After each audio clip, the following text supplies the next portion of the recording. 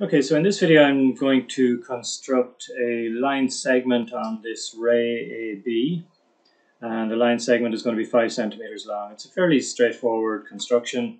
We're just going to get a ruler and we're going to just measure out on the ruler a line segment 5 centimeters from 0 to 5 here. So this is our line segment here, 5 centimeters long. And you just simply get your compass, put the compass here, put the pencil here, and then just take your compass, put it at A, draw an arc, and there's your line segment then, AC. So we started with a ray AB, and we constructed a line segment AC.